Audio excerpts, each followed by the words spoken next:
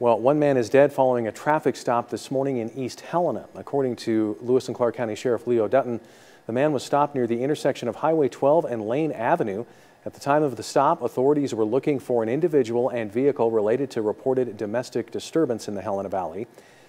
And Sheriff Dutton says a Fish and Game officer stopped the vehicle. Law enforcement officers negotiated with the man for about a half hour before he fatally shot himself. The East Helena School District posted on Facebook that its schools had been placed in a soft lockdown because of the incident.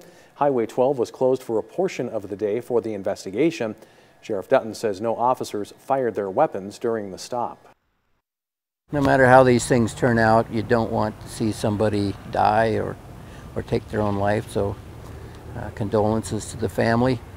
I'm sure that it's a heartbreak for a lot of people. Because that incident is considered an in-custody death, the Montana Division of Criminal Investigation and the Anaconda Deer Lodge coroner will conduct the investigation.